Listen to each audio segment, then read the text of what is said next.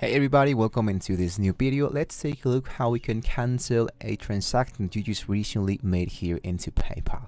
So let's say I want to send this amount of money into this weird email. So obviously this is not legit. So I'm going to go into continue after I try to make the payment here. So now after you're here into confirmed, you want to go into your activity section. You're going to see that there is a transaction that says pending here. What you guys want to do is to select the option that says cancel. If this one does not appear as pending anymore, that means that the money has been sent and the person who was wrongly sent the money has accepted the money. But if this one appears as pending, you can totally cancel that before it's received by the user. Now it says confirm payment cancellation. I'm going to go into the payment sent, transaction ID.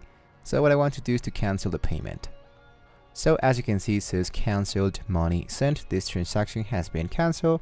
This is the time it was refunded, the payment, and the total amount it was cancelled. So the money if you send it should appear as scratched here into your transactions because the money that has been retrieved from your credit or debit card has been now sent it back into your funds of PayPal. So let me know if you have any questions, guys. Don't forget to like and subscribe to the channel if you want to see more about PayPal. Thank you for watching the video, and I'll see you next time.